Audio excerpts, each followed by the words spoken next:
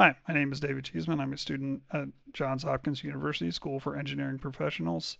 I'm in the master's program and taking a covert channels course instructed by Dr. Lanier Watkins. In this video, I will be demonstrating a covert channel implemented using the quic protocol. To start out with, for the tools, I use the AIO QuiC library written in Python. This is a HTTP client and server implementation. The quic transport protocol has multiple headers that are exploitable for a covert channel. The specific one I've implemented is the connection ID, which is a 64-bit value. The quic protocol is defined in RFC 9000 and RFC 9396. In this particular case, RFC 9000 has the information that we need. In RFC 9000, section 5.1, it describes that the connection ID must not contain any information that can be used by an external observer to correlate them with other connection IDs for the same connection. And then in section 8.1, it says additionally, an endpoint may consider the peer address validated if the peer uses a connection ID chosen by the endpoint and the connection ID contains at least 64 bits of entropy. This means we can use the connection ID to embed encrypted payloads, which are inherently high entropy. This would make it indistinguishable from benign traffic. Moving on to the implementation, we first start out with the CC crypto library. It is a basic library of helper functions I developed for this purpose using the PyCryptodome library. You can see at the top here I have a to-do to use the existing crypto modules built into AIO QuiC, but for speed of implementation for the assignment deadline, I used a library that I was familiar with. Moving on to the connection module in AIO QuiC, the first modification that I made was to add some globally accessible values for other modules to reference.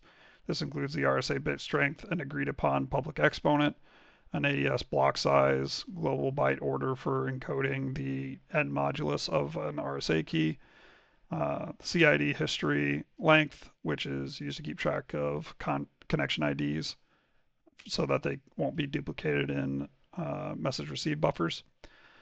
Peer metadata information, which is a map of peer IPs and the information that is needed to encrypt and decrypt messages.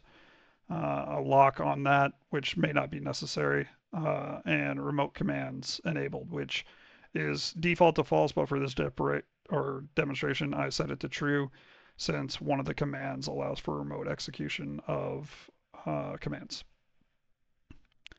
Now moving on to line 408 of the specific implementation version, we have the section where client or connection IDs are selected. First, it checks if there's any pure metadata information, which would be the server, and constructs it if it doesn't exist. Then if it is a client, it will queue up or try to get a CID from the queue and raise an exception if the CID queue is empty, because one of the first messages sent to the server will be the public modulus. If it's not a client, the server just needs to generate a random CID. This isn't even the one that will be used and sent to the client. That's the host ID. Moving on to the host ID section. In this implementation, there's a replenish connection IDs function, which creates a buffer of connection IDs. This is where the queue will be pulled for payloads that are sent to the destination. If the queue is empty, a keep alive instruction will automatically be populated in the queue to prevent dropping of sync of the encrypted channel. And then the rest are just filled up with random host IDs so that the buffer is the correct size in this implementation. Right now there is a bug in this implementation where a random host ID is being sent to the covert channel client, and that's something that I have to address in the future. But for now, a few messages can be sent back and forth before it drops sync. Now moving on to line 1988. In this implementation, we have the actual covert channel processing. First, the IP is selected or extracted and the metadata is retrieved. If the connection ID that is being used is not in the history, it will continue on. in this particular chunk of code, the same connection ID will be seen multiple times, and we don't want duplication of those in the byte buffers. The CID history will then be updated, and then the byte buffers will be appended with the connection ID. On the server side, the original destination connection ID will hold the connection ID that has the payload. And then on the server side, the connection ID local to this function will have the host ID sent by the server. If a public key has not been received in the key exchange between the client and server, we get into this section. On the server side, the first connection needs a connection ID, so a random one is generated for that purpose.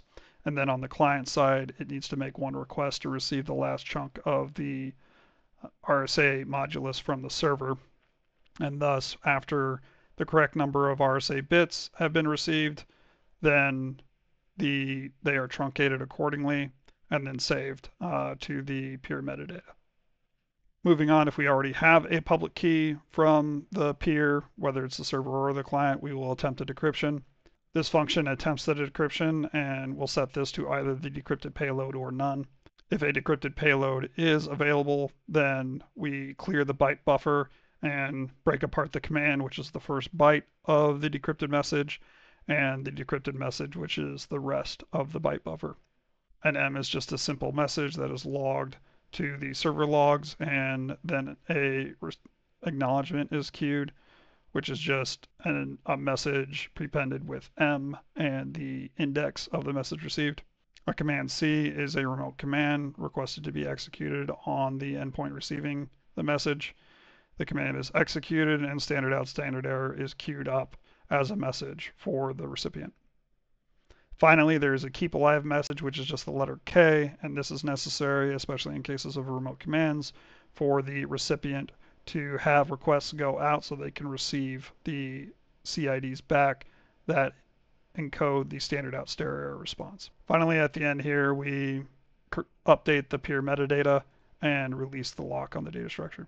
This module is the command line interface. Both the server and the client will utilize the same command line interface that takes user input and runs the appropriate processing. And from now here, we can move on to the demo. In the README, one can simply just run the server, which at the moment has the same signature as the original AIO QuiC. In the future, I will optionally add a flag for the client to set up the server public key if it is received out of band. So first we'll go on ahead and start the server.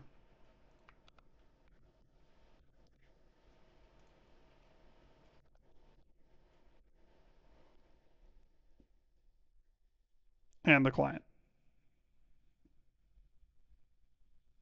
This is the initial key exchange. Right now, the RSA bits are set to 1024 just to expedite this process. If we take one of the end moduluses transmitted during the key exchange and bring them over to CyberChef, we can compare them to random bytes. The entropy here is relatively low and is showing as being in the range of English text, but part of that is because we have such a small message. If we compare them to the same number of random bytes, the Shannon entropy is within the same order of magnitude. So we have 3.94 for the public modulus that was sent by the server, and if we compare that to random bytes, we have 3.96. Now moving on to the client, we can send a message. So I'll just say the message hello. The bytes are then transmitted, and on the server side, we can see that the message was received. If we want to send a file, we can do F:, and then the file that we want to send. So test file.txt. The bytes will be sent over. And then we will receive on this end a file prepended by the IP address. And we can see here quic can't be distinguished from benign traffic. Finally, we can send a remote command by using the C command and issue a basic command. So over here we see that the receive command shows up in the logs, and at this time the standard out and standard error is queued up in the host ID buffer. And to receive it, we just need to send a keep alive. And here we have the output. Who am I? Outputted Nuvius to standard out and nothing to standard error. Future work for this covert channel include exploiting other high entropy header values to increase the bandwidth of the channel, as well as finding mitigations for disruption from active warden injecting or substituting random bytes in the communication of the CIDs. I hope you enjoyed this demo. The code is available on GitHub under Nuvius/QuiCC. Thanks for your time.